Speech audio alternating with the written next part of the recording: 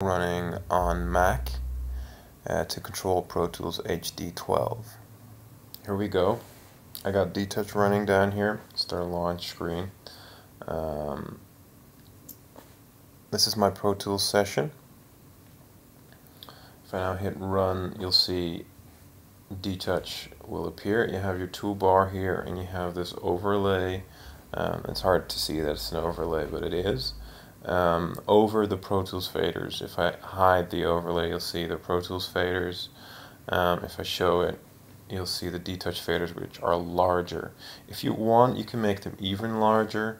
If you decide to hide 1, 2, or 3, or all of these insert or send banks, you can resync DTouch and it will enlarge the faders. I've done this in my VCA. In my VCA screenshot, for instance. So now I have huge VCA faders. If I go back to my work, show hide marker, they'll be normal. There's a few different versions of the faders you can use. This is the normal one, where you can use swipes, for instance, to solo or to put things on record ready, which is nice. And you can put faders on fine fader mode individually. The faders are quite easy, but if you would like to put them on fine fader mode, then you get this. Large movements for small increments, which could be very handy. Now there's also another thing you can do, another fader view, which is called DT Auto, which is DTouch automation. And what you can do here is do some simple things. You can set a fader to 0. You can set a fader to infinity, so all the way down. So that's really handy. You can do this with a swipe gesture. You can put it on JJ. I forget what that is, to be honest. Oh yeah, it's wherever you touch, your fader snaps to that position, which is handy if you want that sort of thing. Or you can put it on delta, which means no matter where you touch, it'll move. If you want that, then you can do that. Or you can put it in fine fader mode, which is the same thing, locally, just for one fader. So I like my faders set to 0 as much as I can. So there we go, all my faders are set to 0. You can also put it on PT Auto, and that puts all the automation modes of your tracks right here, instead of having to deal with that little thing. That's pretty easy. I like it in a normal setup usually, but I don't really use automation that much, and for recording I draw it in mostly. So I won't be using that PD automation view. But this is really handy. The only drawback is that you get smaller meters, but you know, it's all fine. Okay, you got a little panel here for macros. I got my most used macros here. As you can see, I have quite elaborate track show hide markers. So I have my drums here. For instance, all my drum tracks with everything related to them, the buses, the bass bus, the guitar bus, and a few VCAs as well. And of course I can bang between them. So here I get all my VCAs, all nice. I got my bass, my guitars, my keyboards, my vocals, my background vocals, and then I have a few folders here that pop up if I want more stuff. For instance, for the drums, I have drum folder. I have all the kick tracks with everything related to that, and the plugins will open. Snare and overhead, same thing. Percussion. So yeah, if I want to go to the kick tracks, I'll just do that.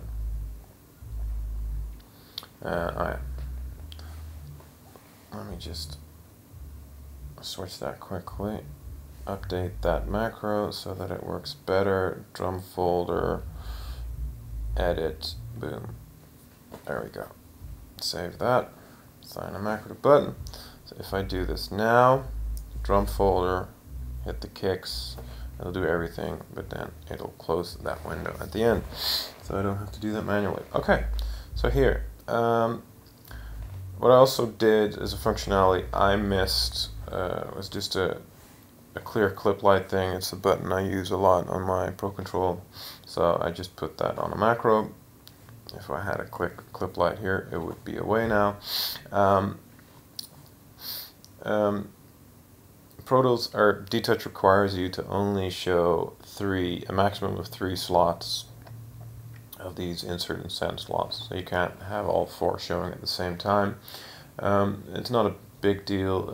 Raven on the MTI allows you only to see 2 slots. What you can do is have a simple macro swap, whatever the one. For instance, for me, it's for the sends. I've got all the inserts showing, but only 1 bank of sends. I just hit that macro, and it'll swap the sends. You know, it's not a big deal. I also have a macro for show and hide all floating windows. For instance, if you would have, I don't know, a few, oh shit, I didn't want to do that. Oh, whatever, I'll do that again. If you have a few plugins showing, go here. I got that one showing, I have the Ultramax showing.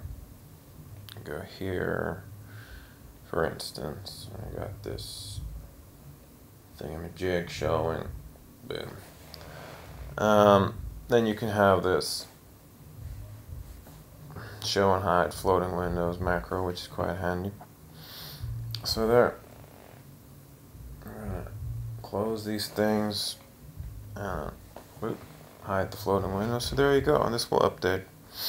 If you go to, it's already getting a bit long, this video. If you go to your edit screen, you'll see that it's slightly larger, the toolbar. There's a lot of functionality there. I won't do it all now, but I also have the float button here.